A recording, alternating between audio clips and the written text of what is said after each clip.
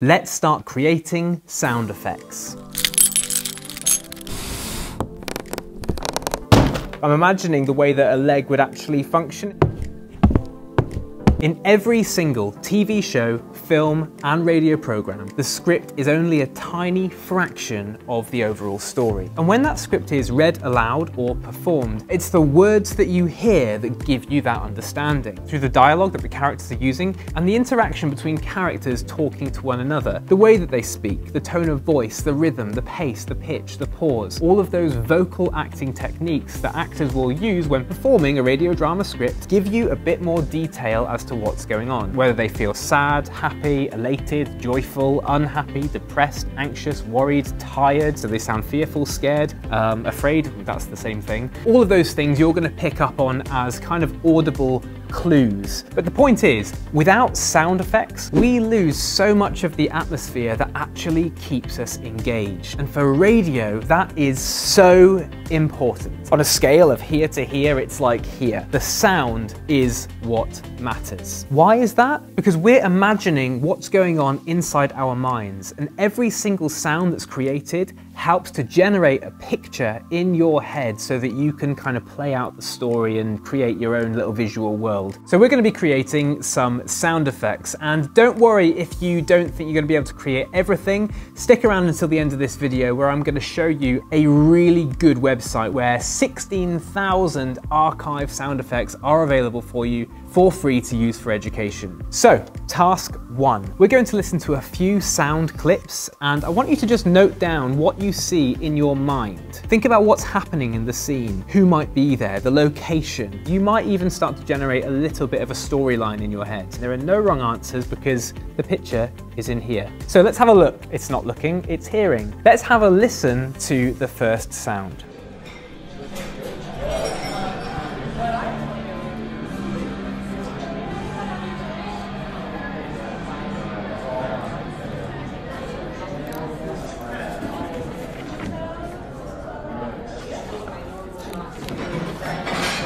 And I'm just going to pause that there. So some of the sound effects you would have picked up on: plates crashing in the background, lots and lots of chatter. I couldn't understand what anybody was saying. It's something we call ambient noise. It's just in the background, but there was clearly some kind of busy environment where lots of people were there together. Probably a restaurant, maybe a coffee shop, maybe some kind of cafe, could be a sushi bar, but it's going to be somewhere where people are getting together. Who knows? Let's listen to the next one. Do you know what? I'm going to get some paper so I can just note down a few ideas.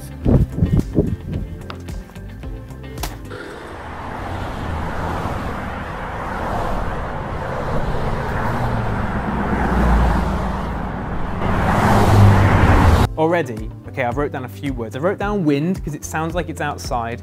Traffic sprung to mind. There seemed to be the sound of cars going past. That made me think of somebody on the side of a pavement, maybe waiting to cross the road, speeding. Right, let's have a listen to the next one. A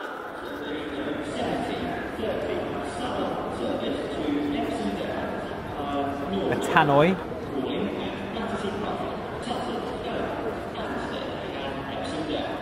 Okay, so I'm going to pause it there. So I wonder what you imagined in your head there, or what words you wrote down. First thing, a tannoy. There's an announcer. Somebody is calling out things. So this could be a bus station, train station, any kind of form of public transport. It was also quite echoey. I don't know if you heard that. There was an echoiness,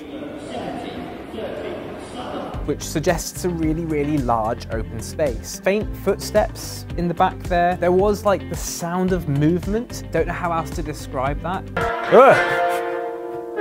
Didn't want that to happen then. The last three are kind of all about atmosphere. This one is about sounds. Not surprised by that anymore.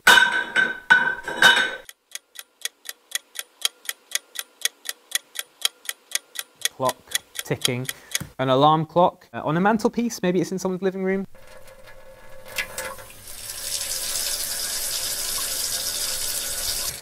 That's either somebody running a tap or somebody going to the toilet. I don't know. They're the two things that popped into my head. You make up your mind on that one. That sounds like wheels maybe going along on gravel. If you imagine like a car driving along a dirt track road. Actually, that is a pan on the hob with boiling water. I think that's a really, really good example of just how one sound can create a completely different image. So keep that in mind as we go into the next task. So all of these sounds have been recreated to give you a sense and a picture in your mind. This is something called Foley. It happens in TV, film, and radio, and it's basically the recreation of everyday sound effects, and it's obviously there to enhance the experience for the audience. So your learning objective for today's lesson is to experiment with Foley and create a set of sound effects to use in your own radio drama scripts. So with that in mind, let's have a look at the main task. Taking the scripts that you've already created from the previous videos, you're going to go through it and find out all of the sound effects that you now need to create, and we're going to go and record those sound effects. Okay, so here we go. We've got the script here, and what you'll see is I've highlighted every area of sound in red, and I've given a little kind of asterisk either side just so I know what I'm kind of checking off. So you can see here I've got atmosphere, the sound of wind, trees rustling, there's footsteps, a door creaks, sound of a heavy object, the body being dragged along the floor. Now you can do this on your phone, just record something on the voice memos app. You could even record the vocals here. A menacing chill creeps into Sabrina's skin, like a poison running through her blood. Something doesn't feel right. The walls are grimy and grey and as hollow as the moon. That's just a great way to start getting stuff down. Or if you've got access to another device, you can use that. Now for this video, I'm going to be using this. It's the Zoom H4n. If you don't have one of these, don't worry, your phone is absolutely fine. I'm just playing around with sounds here. I thought this might be quite good for the rustling. I've also got this. That might work. If you think about when trees move in the wind, we could use that to create a bit of a soundscape. So we've got some footsteps that we need to create. The most obvious way to do this would be to maybe record somebody walking. I am not being sponsored to do this, just in case you were wondering. Might have to get into this a little bit more. That's quite good actually. I don't even know why I'm moving forward. It's actually quite a nice bit of a creaky floorboard there as well. Well, that's really good. Now you can experiment with these. I'm just using my trainers, but you could go outside, you could get some sounds on gravel, on wood, or in leaves. Be inventive, be really creative about the sounds that you want to use. Later on in the script, there is actually a bit of a sequence where there's a car. I don't know, maybe someone's walking towards their car. We could use those footsteps. And then there's another thing in this script that I do actually really want to try out. It says here there is the sound of a heavy object, a body being moved across the floor. I don't know how I'm going to do this, but I'm going to use the top of this block. Bear with me a minute. Okay. Police sirens happening outside, that could always come in useful. I just want to try this as well, just for comparison. It could be like that they're wearing some kind of fabric or some kind of zippy hoodie, I don't know.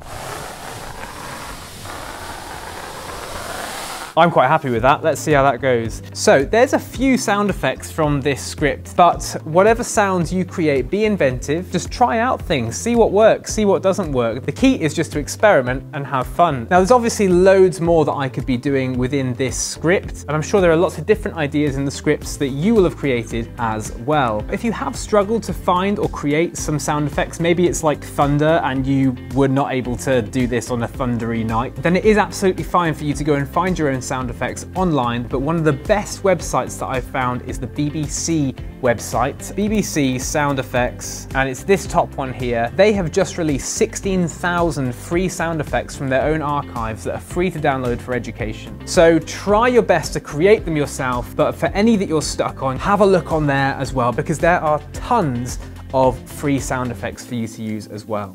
So just as a recap then, what you're going to be doing in this lesson is going through your script and highlighting every single sound effect that you need to recreate. Then go and do it. Have fun, be really, really creative. But if you do get stuck, then go to that BBC website, download some of the sounds that you want to use and keep them in a folder somewhere safe, because in our next lesson, I'm going to be showing you how you can start to edit with those files to layer a soundscape together to start building an atmosphere for your radio drama. I hope you've enjoyed this lesson, and I'll see you very soon.